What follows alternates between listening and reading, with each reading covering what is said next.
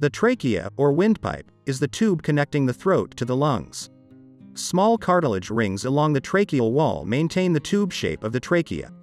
In dogs, these rings do not completely encircle the windpipe but only cover about 5/6, 83%, of the circumference. A thin membrane of tissue completes the circle.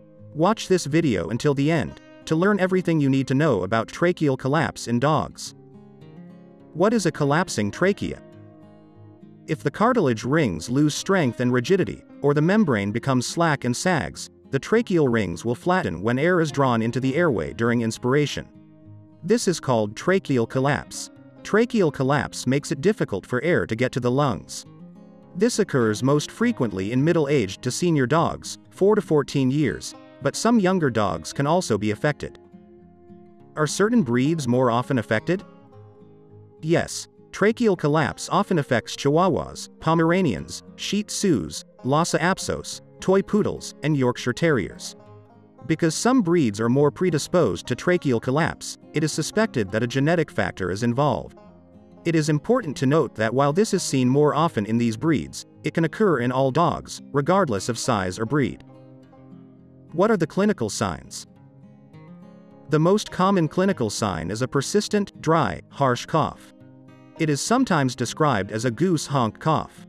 This may worsen at night, with excitement, with pressure on the trachea, such as from a collar, during hot or humid weather, or immediately after eating or drinking. How is a collapsing trachea diagnosed?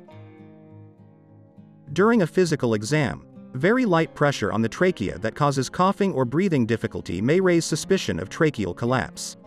Tests such as radiographs, X-rays, fluoroscopy, dynamic X-ray, or the use of an endoscope or bronchoscope are needed to confirm the diagnosis. How is collapsing trachea treated?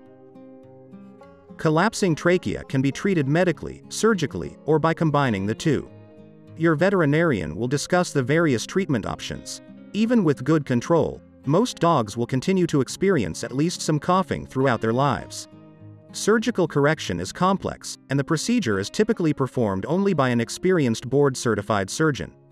Newer implant materials and techniques promise hope for dogs affected by the condition. Antibiotics and anti-inflammatory drugs, such as prednisone, may be intermittently needed. Cough suppressants such as hydrocodone bitartrate, tramadol, or butorphanol, and sometimes, sedatives may be needed daily to minimize irritation from coughing. Meropitant citrate has also been used to help decrease inflammation in the airways. Bronchodilators such as theophylline may be helpful if the collapse occurs in the lower trachea. A study indicated that many dogs with collapsing trachea also have concurrent liver disease. Therefore, all dogs with collapsing trachea should have their liver function monitored closely. What is the prognosis for my dog? Collapsing trachea is a progressive disease, as the tracheal cartilage can continue to deteriorate over time despite treatment. Even pets who have surgery for the condition often need medications for life. The prognosis will depend on how well your dog responds to treatment.